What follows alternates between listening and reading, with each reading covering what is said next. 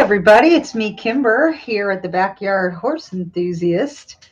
And today we're going to look into fencing and pastures 101. So here's what you're looking at here is my backyard. I never waste an opportunity to enclose a piece of the yard. So some of it's pasture, there's the upper one, and some of it is my backyard.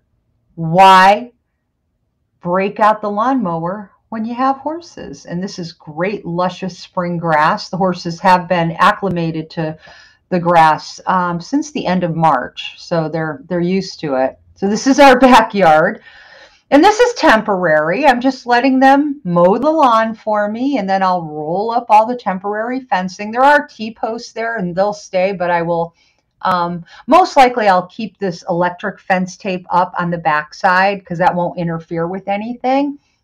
But everything else I'll roll back up. What is this? Oh, this is one of the other two enclosures or pastures. So we have 6 enclosures and we have 8 acres total. So the reason we have 6 enclosures is because every day they're turned out on a different pasture.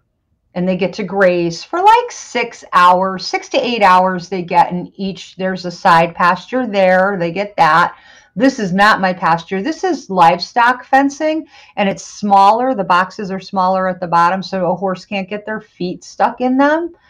Here's an electric plug-in fence charger. We use a really big one. It's like mega. It's made for bulls.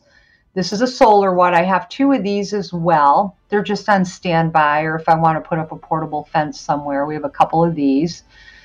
Make sure you buy grounding rods. This is rebar, so we use rebar versus you can use copper rods too, but you could need up to 4 footers of these into the ground to keep it grounded. This is a 4-inch electric tape.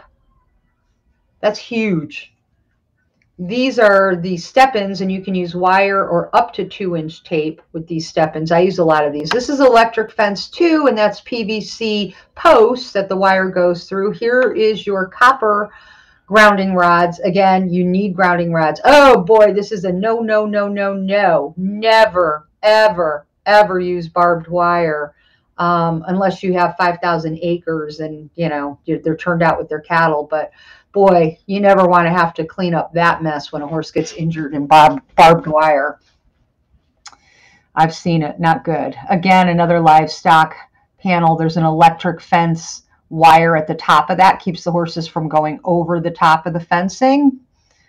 Here's a PVC fencing, very nice. Costs some money, you know, and it all depends on your budget. Okay, now we get into different poisonous plants and stuff and trees that you want to look out for on your property and keep your horses away from them. They are poisonous. Look them up. Keep them off your pasture. And that's it, folks. This is a really quick, like I said, fencing 101. Thanks for tuning in. We'll see you next time when we're going to bring you fly and manure management. Oh boy. Okay, folks, we'll see you then.